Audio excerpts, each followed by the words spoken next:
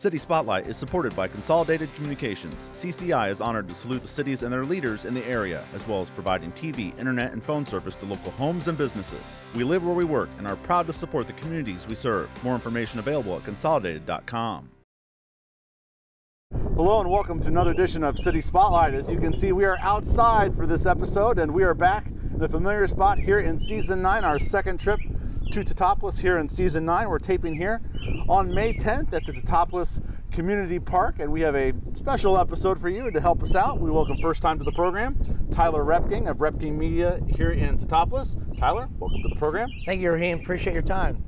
Glad to have Tyler here. Tyler and I have ran into each other through other media engagements, events, games, I guess if you will. Tyler is runs a business here in Central Illinois that he goes out and tapes ball games, interviews athletes and coaches, and presented me with a chance to share some of his work on a special athlete here in Teutopolis. Before we talk about that athlete and the feature that we're going to share a little bit of here in a second, Tyler, you're a first-time guest here on City Spotlight. Tell us about yourself. Yeah, so I'm a 2014 Teutopolis High School grad. I have been running my own media company, Repking Media, now for almost 6 years.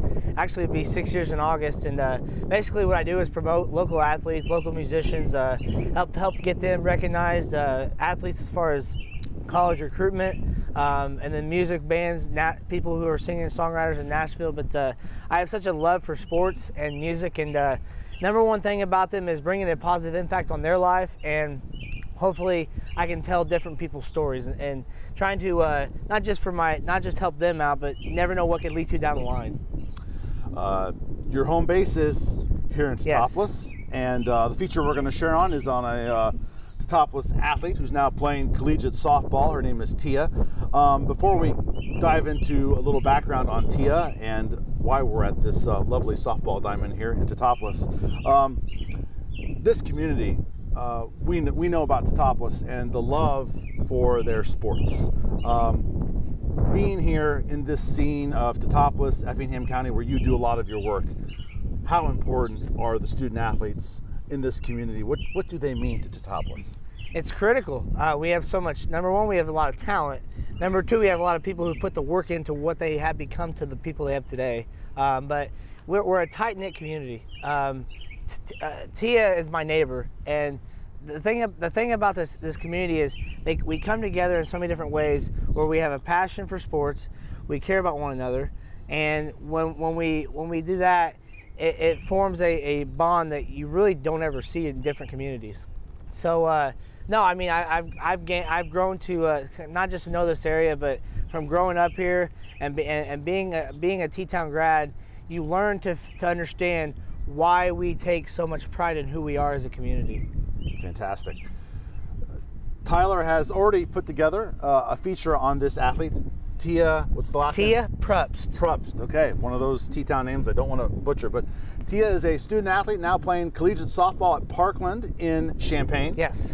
And obviously played high school sports here in her native Teutopolis on this ball diamond and whereabouts here in the area.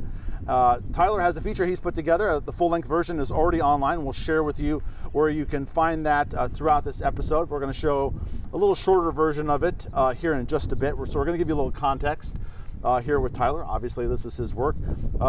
Tell me why you were inspired to do this feature on Tia. Number one, because Tia is a great person. She's a great person. Number two, she's very positive, that's basically who I am. I'm not a negative person at all. It's all about positivity in this world. We need more of that. But also, Tia and I connect on a mental health level too, because of what happened to her and of what I struggle with my mental health as well. But also trying to bring an impact to her as far as she could change somebody else's life, just like we have each other. And the positive impact goes so much further than people realize with Tia. From her accident to where she's at now, it's unbelievable what you can the publicity you can reach on what's happened to her. In this feature, the version that we're going to share with you, a little shorter than the full version, what was the basic accident that happened to her? So basically, Tia, about a year and a half ago, it'll be 2 years in November, okay. Tia actually fell. She was in a deer hunting with her dad, okay. and Tia actually fell 20 feet out of a tree stand. And she basically came down, and she was inches from being paralyzed. Wow. And what it came down to, the first thing she said was, am I going to be able to play softball again? And so from that incident to immediately going to the hospital, going through the time of trying to figure out, okay, she almost died, but she could have, but she didn't, thank God. Right. But knowing that she's a friend close to me, but also my neighbor, I know kind of how she has overcome obstacles, and I know we'll get into that too. Okay. We're going to go off the shoulder here and for just a couple of minutes here, because this is the location of one of the important moments of Tia's comeback, and you're going to see that in the feature. Again, this is Tyler Repking of Repking Media, and he has a feature on Tia Probst. It's on, Tyler, it's on your YouTube page. It's on my YouTube page on Repking Media, correct. Okay, very good. We'll have a graphic on during the feature to steer you that direction. The feature has already been up since April, but now we're going to go off the shoulder and have Tyler explain a little bit about this location here at Teutopolis Community Park and why it is important to Tia's story. So this is the dugout where she sat in. She had a specific seat actually right there in that circle, okay? She talked about, we talked about how, we're gonna talk about how we go into the moment of when she come out to the mound, okay? Nobody in this community knew what was going on. So she sat there, okay? She comes up, obviously emotional, of course, but she comes out here and basically everybody like, oh my gosh, what's going on here? So from the moment of Coach Tipton, Crystal Tipton, our softball coach there, and now able to come up here and take the ball from Courtney Gibson, our pitcher. Courtney comes up and takes the ball, gives it to her, okay? So Courtney Gibson gives it to her.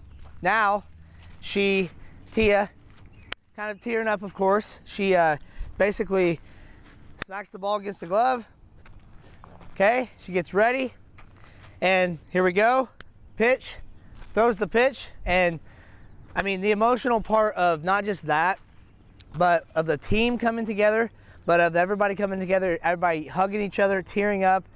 The emotions of not just for Tia, that was the first time she got to pitch or set foot on the field since her junior season of high school. But it's not just that, it's the community, the emotions of how everything came together for her.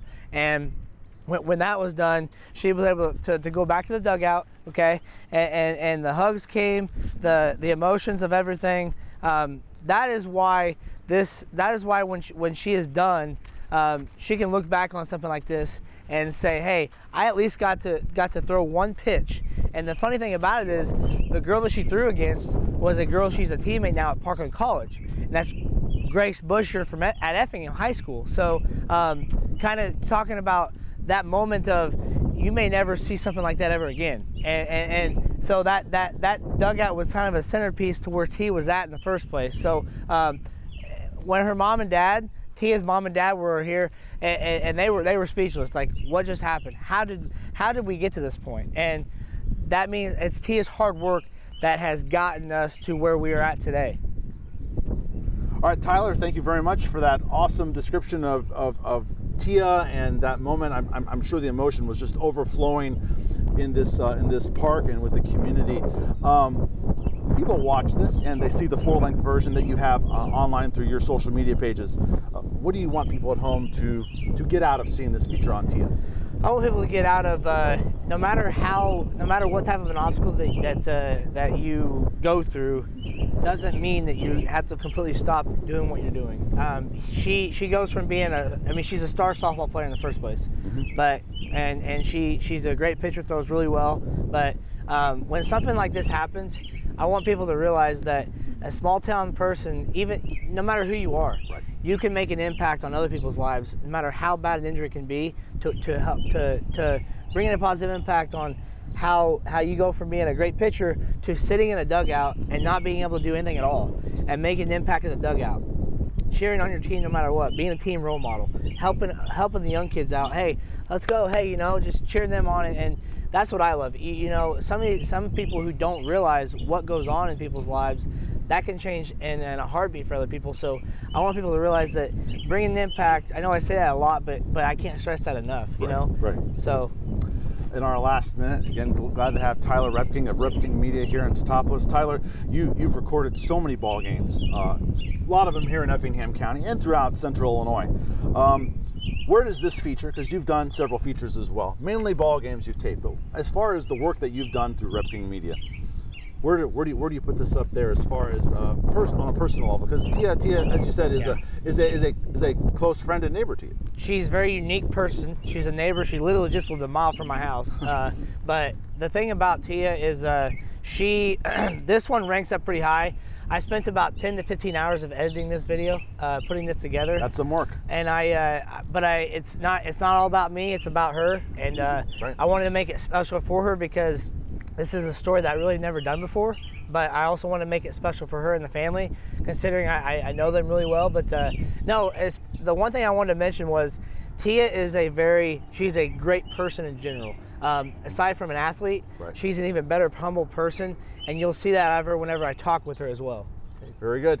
That's Tyler Repking of Repking Media. I'd like to thank Tyler for reaching out to me to be able to share this inspiring and uplifting piece on Tia Probst of Teutopolis, and let's go to that little bit shorter version of Tyler Repking's feature on Tia Probst of Teutopolis. Tia Probst. I'm a graduate from Teutopolis High School, class of 2022. I'm now a freshman at Parkland College. So about a year and a half ago, I guess, November 19th, I fell 20 feet from a tree stand after I shot at a deer. I guess it was kind of a traumatic experience. I was with my dad at the time. It was kind of a freak accident, out of nowhere, I just fell backwards and landed on all fours, kind of like a dog on my elbows and knees. And I landed and my back kind of just cracked and I shattered my L4 vertebrae, cracked my sacrum and my pelvis. So I was immediately airlifted to the hospital and they went through surgery and they were a little bit nervous for the fear of paralysis during that surgery. So it was kind of a hard thing to hear for me and my parents because we weren't sure if I was gonna walk or be able to just play sports or do anything that I should be able to do. So it was kind of just traumatic, but after a 10-hour surgery, it went well. And about 2 days later, I walked down the hospital hallway and they started extreme therapy about a month later. So yeah, and I've been doing therapy ever since. So I went to Sarah Bush here in Effingham for about 3.5 months. And it was hard at first. At first I worked on just moving my legs up and down and just going, just doing stretches and just little motions like that just to get me back in mobility. And then eventually, as I got stronger and more flexible, they started doing stuff with bands and just stuff like that, just to get my muscles moving again and the stuff I haven't used in a while since surgery. So and then I started doing that and then kind of started getting more intense at the near end of it. And I started doing things like jogging and just regular motions that kind of were intense, like a workout kind of. So yeah, it was cool. It was fun. It was definitely challenging though. I was really just nervous to take a first step out of my hospital bed because I was like, what if I just collapse to the ground, or what if I just can't walk? And I was just like super nervous, but I guess the nurse said, you just need to take a couple steps and see how that goes. And if you don't like it or it feels not good, then we'll lay you back down. We'll try again tomorrow. And so I remember we went in the hallway and I took a couple steps and I was like, oh, this is I can kind of do this. So I just kept going and going, and I ended up walking down the whole hallway and back with just no one helping me, just right with my mom right by me and no walker or anything. And it was super cool. I was super emotional just to know that I can at least walk and do things like that. That is something I thought would be taken away from me, but it was definitely a good experience. The injury happened going into your softball senior season. What were the emotions like as you were in that moment? Well, funny story. Immediately after I fell and hit the ground, I don't know why, but the first thing I said was, can I ever play softball again, to my dad, even not knowing that I could walk or anything like that. It was pretty emotional because softball has been my whole life since I've been like 9 or 10 years old. And I was super stoked for the senior year because I knew that I would be the starting pitcher for varsity. And it was hard at first, just eventually just coming to realization that I wouldn't be able to play and I'd have to watch from the bench. But as soon as the first games and practices started, I knew that my team was behind me because they were just so supportive. They always just made me know that I was there. They never forgot about me. My coach, Crystal Tipton, she always pushed me, and even though I wasn't on the field physically playing, she pushed me mentally and physically off the field to just be the best person I can be. So it was definitely a lot easier with the people that surrounded me. Without the coaches and players, I don't think that it would have been as easy. I just, every single game, showed up and just tried to be just a leader. I knew that that was my role now. I always try to be a leader anyways on the field, so I figured why not be a leader off the field too and just lead my team to victory from the bench, from the field, just knowing that I could be a positive light to the team. I know that it was important for me to just stay loud, stay energized, and to just know that I played a role of being a leader and just having a positive mental attitude every game. And I think that some of the younger girls looked up to that because it was just kind of easy for them to see a senior on the bench cheering, so it was easy for them to be right behind me cheering as well. So I feel like it made a little bit of a difference. The doctors told you that you could throw one pitch on the mound, okay? What went through your mind, but also from the community standpoint, your mom and dad had no idea and how emotional they were. What does that mean to you? So I remember that week at therapy, I was really I was like, well, maybe on senior night I can do something, throw a pitch, just have an at-bat, something like that. And I was just super excited to just tell my therapist maybe she'll give me some good insight that maybe I could. And I didn't really have super high hopes knowing that I couldn't twist still. And I had a lot of restrictions still, so I was not super high hopes, but I was just like, okay, maybe this will work. But I remember I talked to my therapist and I was like, maybe on senior night I could work hard and just maybe try to throw one pitch. And she was like, you know what, we can make that happen. We're gonna work on it in therapy for 2 weeks and we're gonna get you to where you can at least make a circle with your arm and get your leg out there enough to leg a pitch in there. And it was super awesome to just hear her say that, because I knew even if it was only for one pitch, it would still be meaningful, even knowing that my parents don't know and the community doesn't know. It was kind of just a nice surprise on senior night for me, even though I knew. It was just super cool, and the community was behind me, and it was just awesome to see that support that I had.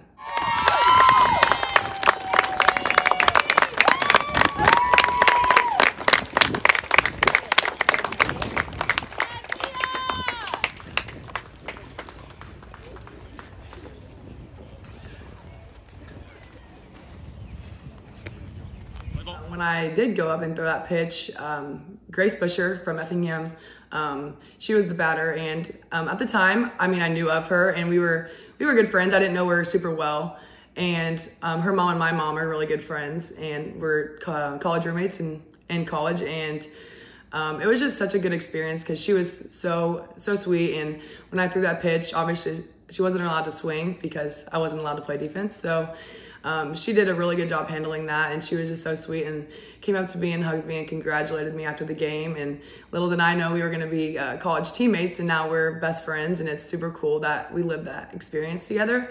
And now that she gets to come behind me and support me every single day through my physical therapy journey in college, and she's super supportive and one of the best friends that someone could ask for. Hey, let's go, Grace!